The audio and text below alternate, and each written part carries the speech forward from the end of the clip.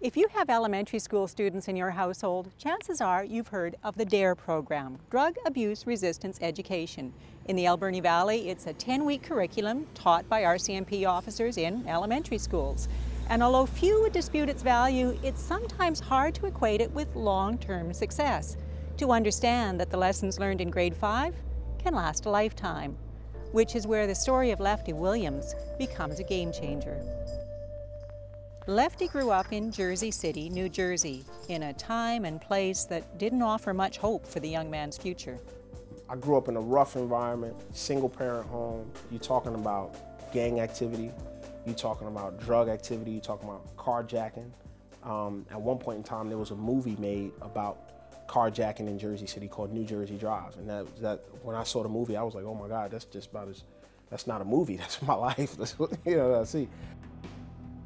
That was his life, and the chances of him escaping it were pretty slim, until that boy was thrown a lifeline. Yes, D.A.R.E saved my life. Officer Scarper, Frank Scarper. He's still with the Jersey City Police Department right now to this day, and he saved my life. He was my D.A.R.E teacher.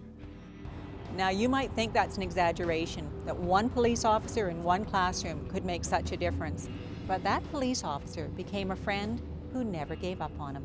He saw something in me that I didn't quite yet recognize in myself. So he'd be patrolling, he'd see me by McDonald's, he'd pull over, just theatric, like sirens or something, pull over, where you going? And then get in. Playfully, he put cuffs on me. He says, this where you want to end up? No, he said, well, this is where you're going to end up if you keep acting like this. And it was the first and last time I ever had handcuffs on me. That would be me. Lefty Williams did make it, all the way to a career in professional basketball. And he remains friends with Officer Frank Scarper to this very day. And as an adult, he's committed to throwing that same lifeline to other young people, in part through a program called D.A.R.E to Dream, and you guessed it, by helping out with D.A.R.E. Hey Lefty, how you doing, man? Nice to see you. It's created a bit of a partnership. So Lefty and I now work together with respect to drug awareness. Good. Just wanted to talk to you about my D.A.R.E class that's coming up and see if you can come. Being able to partner with, Corporal Cousin and the rest of the RCMP officers, like this is the ultimate give back for me. Hello. I'm not saying that I was just able to just escape all of this. Every day I had to make a decision. Every day I was faced with a decision to either be a bully or not be a bully, to join a gang or go to basketball practice, to, stick up an old lady who I see walking home or go the other way. Every day I was forced to make a decision.